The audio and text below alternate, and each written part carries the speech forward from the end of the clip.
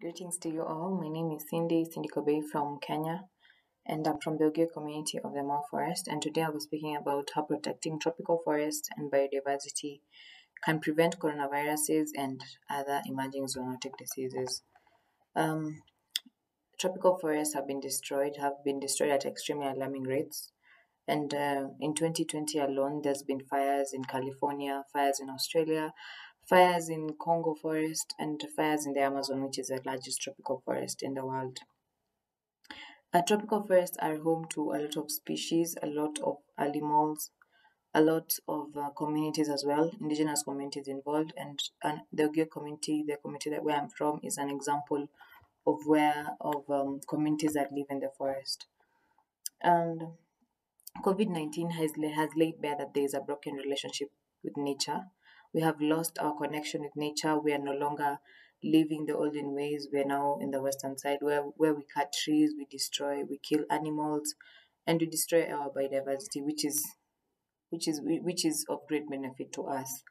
An example of viruses that have emerged as a result of biodiversity loss and the cutting down of trees are SARS, we have the Ebola virus, and many other viruses, and they all emerged as a result of biodiversity. Biodiversity is everything: it's animals, it's plants, it's trees, it's everything. And an example of what happened in the Ogio community in the 10 years, 20 years ago, a long time ago, I don't know the exact time, is that Ogio community are hunter and gatherers. They hunt for food, and one day hunters, they went deep inside the forest and they killed animals that are not supposed to be killed. This later led to death, and the community was almost extinct because they ate meat that was not supposed to be eaten.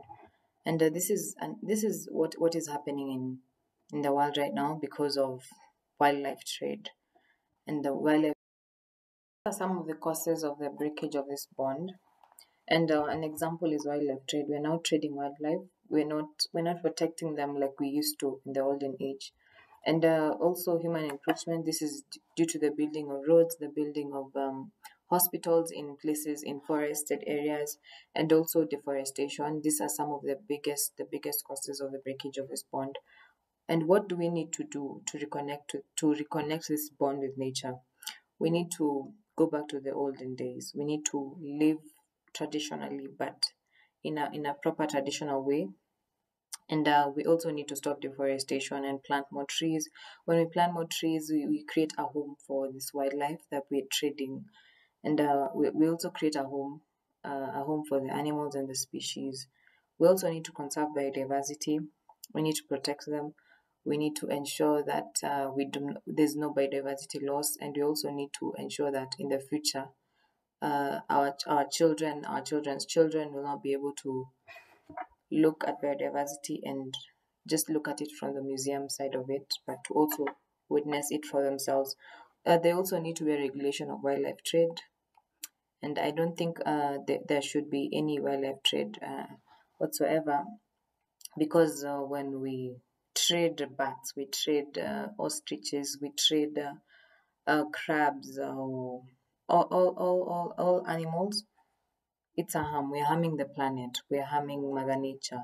And COVID-19 pandemic and the future pandemics, which we hope won't be there, are all closely tied to tropical forest deforestation.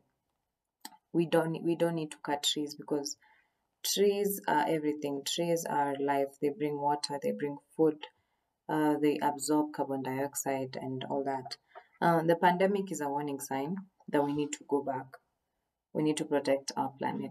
We need to ensure that we are preventing the coronaviruses and other emerging zoonotic diseases. And thank you so much, YD, for having me. And that way we all. Thank you.